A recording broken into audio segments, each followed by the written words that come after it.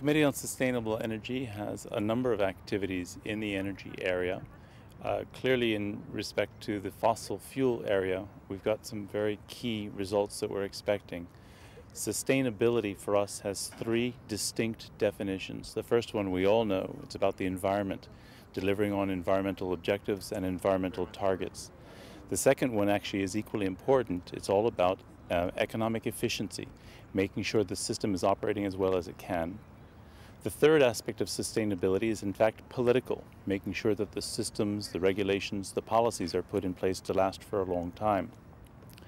If we then go from that concept to the pathway to a sustainable future, we can't make that leap in one step. We have to actually transition to it progressively over time. So every single technology will have its role to play. We have to include coal-fired technology, we have to include energy efficiency, we have to include resource management. So from all the way up at the top, the resource development, down to the end user, the economic efficiency of light bulbs, etc., every technology has to play its role. So for us to be involved in fossil fuel classification systems, it's a matter of efficient resource management, efficient resource development. And that's one of the many building blocks that we have moving forward to a sustainable energy future, and every technology has its role to play. The United Nations has a role that has many facets, many different dimensions to it.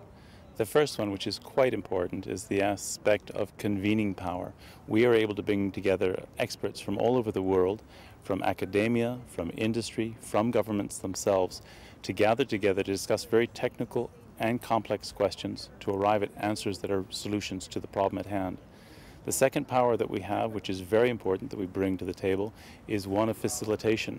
There is the process of communication, of compromise, of dialogue, and the fact that we are able to arrive at a conclusion is a very important component of what we do. The third one, which comes after the end of the process, is one of dissemination.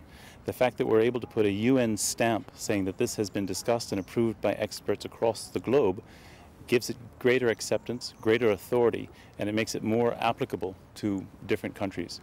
That brings me to the final point that UNECE in particular, as an organization, we are here to serve member states. And if our role is one of being involved in the process, it's to meet the needs and the requirements of our member states.